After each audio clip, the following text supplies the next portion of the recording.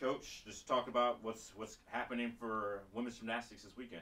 You know, this upcoming weekend is so exciting. Every year we do a double meet weekend, and this weekend is that. And so Friday night we have senior meet against Iowa State. And so always this is a special meet to honor our seniors and everything that they've done for our program through their time here thus far.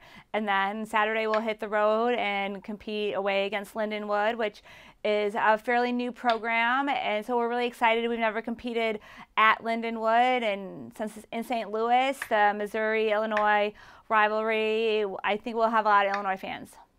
Let's talk about your seniors.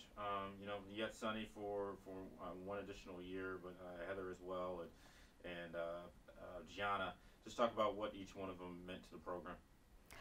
You know, they're all so different. I remember when Heather came in and who she was and the type of athlete she was, and just watching her grow into her role, you know, both junior and senior year has been remarkable. She has improved so much and matured so much, and so it's been really rewarding to see that.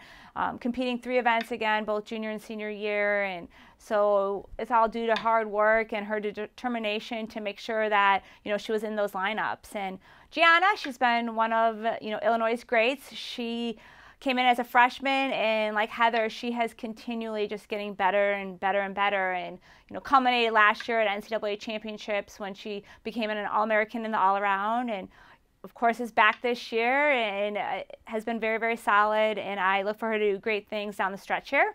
And then Sunny, just, you know, the most warm-hearted individual who bleeds orange and blue and just wants her team to have such a great experience, wants to give them advice and just be there for them every step of the way. You know, it's never about Sunny. It's always about the rest of the team, and she has meant so much to this program, and I know that her legacy will live on even when she's gone.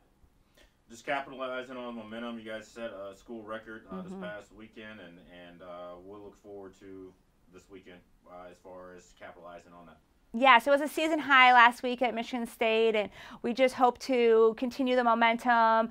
The energy was such a different feel, and I think all the girls felt it. There was just like an aura in the air. So we're going to bring that to Huff Hall on Friday and then take it on the bus to Lindenwood with us.